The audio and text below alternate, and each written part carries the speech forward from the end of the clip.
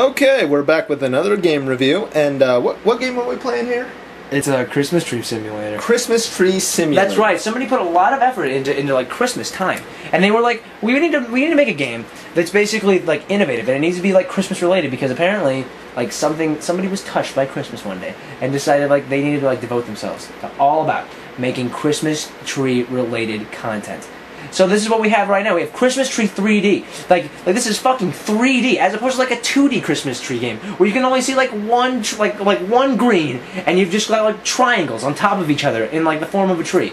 But we've got an entire fucking Christmas tree, ladies and gentlemen. Look at this. New decorated trees, new tree. I'm making a fucking new tree Making right one now. from scratch. That's right. And look at that. We can put we flap all these on here, and then they like kind of jingle around, and we've got some somber Christmas tunes to go along with it. And if you'll notice, they kind of like bob around. But here's the thing: the physics aren't in order at all. Like I can jumble all this up. Is it on? Good.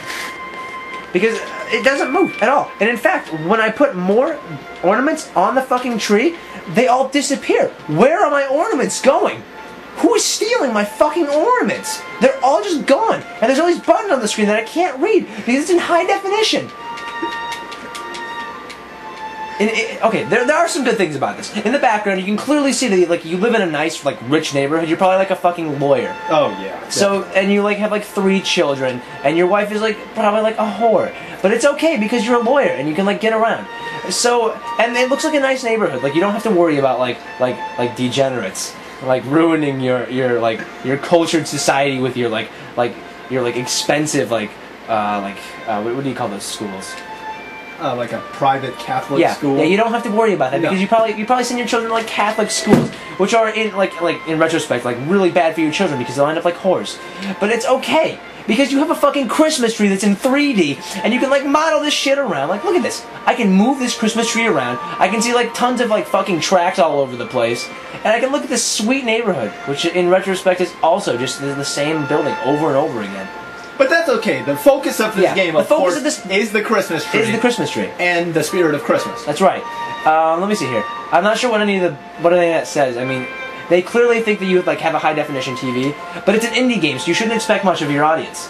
So I'm not sure that's a really good move on their part, and I don't remember how much it is, but it's definitely not worth it unless like you're in a Christmassy mood. Like if you have if you have money to blow, like you get like Pops gives you like $5 for your birthday or for like Christmas, and like don't spend it all in one place, and like you're like, oh yes, so you like spend it on like a Christmas tree simulator because you have nothing better to do and you have no one to spend your holidays with.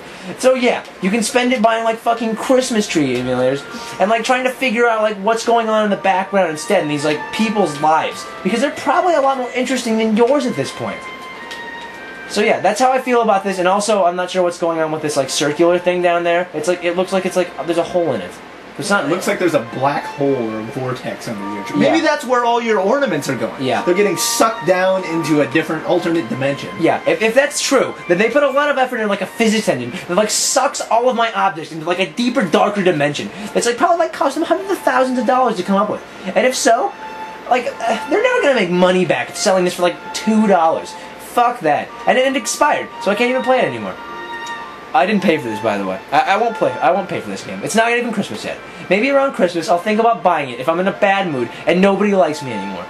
So yeah, that's Christmas Tree 3D. I'm gonna give this game a solid like 1 Christmas tree out of like 10 Christmas trees. Well, I didn't play it, but watching it, I have to give it 2 Christmas trees out of 10 Christmas trees. Okay. Because it was a good-looking Christmas tree. That Christmas tree did look really good. It was well rendered, and it's so well rendered the game has frame rate problems. That's right. That's the sign of a good Christmas tree. It seems to run at a solid 15 FPS at all times, and that's nothing to scoff at. I mean, it's chunky, man, and everybody loves some chunks in their video games. Like, I loved Half-Life 2 for the Xbox. You know why? Because I loved, like, seeing frames, like, slideshows. You like a slideshow. Yeah, I'm loving my glorious slideshow console games. I'm really liking that. When I don't have to, like, worry about, like, looking at motions, I can see, like, look at that, like, like, that's the 360 taking a fat shit because your Christmas tree is being rendered in real time. I don't know, I've been rambling for way too long about a fucking Christmas tree. I'm done.